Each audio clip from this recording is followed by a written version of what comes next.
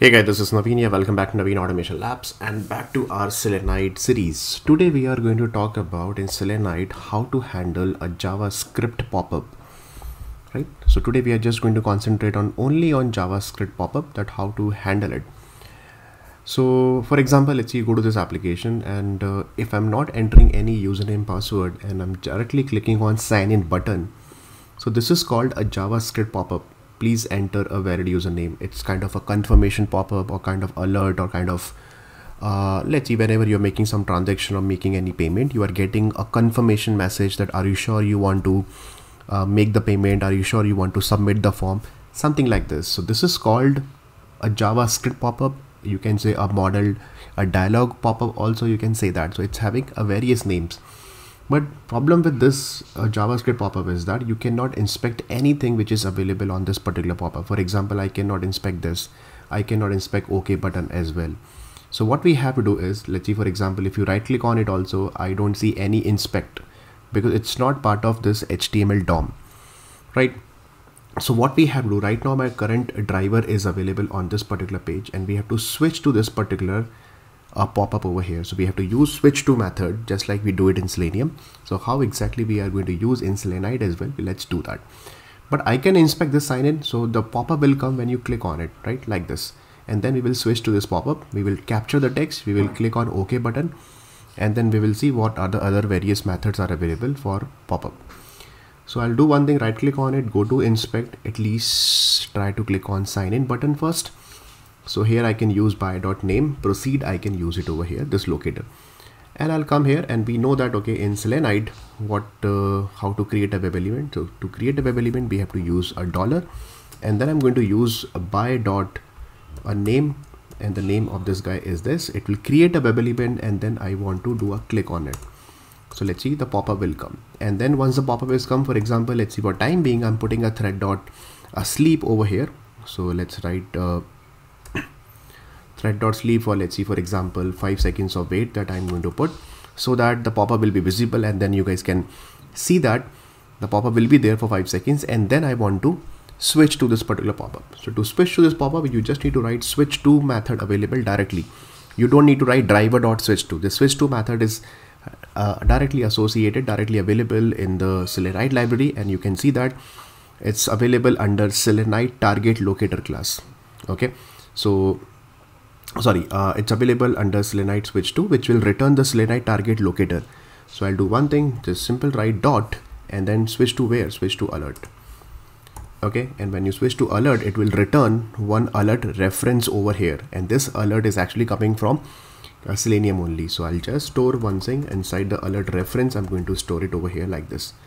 Okay, and this alert you have to import from Selenium. So this is an alert library that they have given, but you don't need to write now switch to dot alert, driver.switch to dot alert. You just simple write switch to method directly and then dot alert. That's it. And after that, with the help of this alert, if you really want to capture the text, I can capture it. For example, I'm going to capture the text in a string. So let's see, string text is equal to this, and then I'm going to print it on the console. Let's say I'm printing text on the console. If you really want to validate that, validation also you can write it. So let's write one validation as well, that assert equal. This is my actual text and what exactly you are expecting from the alert text. This is what I'm expecting. Please enter a valid username. So I'm just going to copy and then paste it over here. Okay, so this is my first assertion. After that, what exactly you want? After that, from this particular alert, I want to accept the alert. So accept the alert means it will just click on OK button. It means I want to accept the alert. For example, let's see if any transaction alert is coming. Are you sure you want to perform this transaction?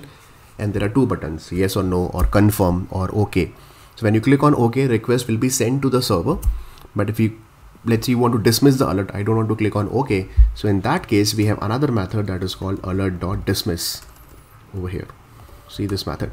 It means dismiss the alert, don't accept the alert. It means you don't need to send the request to the server here. So that is what the dismiss method is available. Let's see, to dismiss the alert or to cancel the alert, like that, right? But right now, let's say I want to accept the alert, so I'm going to comment it out this line, and let's see it is working or not. So let's run as testng, and this is exactly like we do it in Selenium WebDriver, but in Selenide slightly different.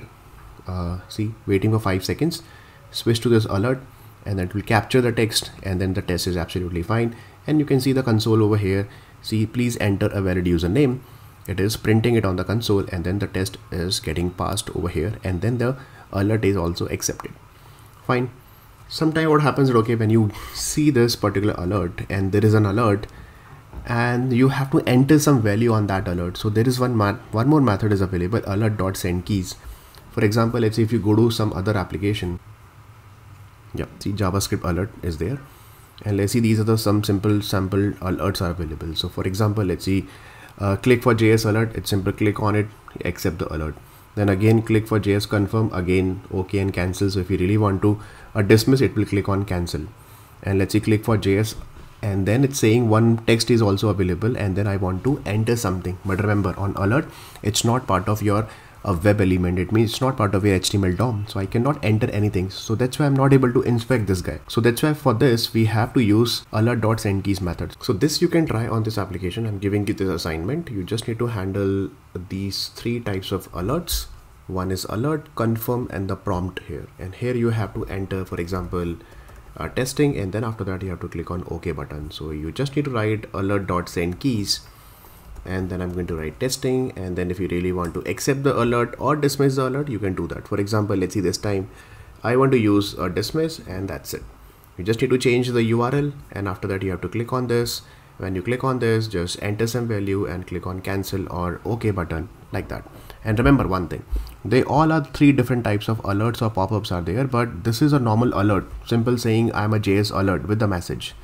Okay, then this is called a confirmation pop-up alert. For example, I'm a JS confirm, are you sure, OK or cancel, are you sure you want to make the payment, OK and cancel button. And this is called a prompt. Prompt means it's asking some value to enter. For example, what is your name? I'm entering Naveen over here. Okay, are you sure you want to proceed? Yes, and then click on OK. Something like this. It's asking some answer from your side, like this. Okay, or let's say some survey is happening or something like that, and there is a survey question, and then you have to write the answer for that and click on OK button, like this. Okay, so this is what, for example, let's say if I'm entering a Naveen here and then click on OK, so Naveen will be displayed over here like this. So you can verify that whatever you have entered, it's getting displayed over here or not, like this. Okay, so this is your assignment. Just try on this application, the herokuapp.com, and just try the exactly same example that I told you on rediffmail.com. It's very straightforward, very simple. Remember, here you don't need to write any driver.switch2.alert. You can simply write switch2.alert as well. If you don't want to write switch2 over here directly, what you can do, you can use a WebDriver runner also. See this class, WebDriver runner class, which is coming from Selenide, and then there is a method, the getWebDriver method, and getDriver method, this getWebDriver method will give you the native WebDriver, that internal WebDriver, the actual WebDriver it will return, and then you can use directly over here switch2 and then .alert. You can use it over here as well, and then you can store inside the alert reference, and then you can write .sendKeys, .getText, dismiss, accept. These 4 methods also you can write it. So this is also a valid way of writing it, and they have given one direct method also, switch to .alert, that is also perfectly fine. Either of them you can use it.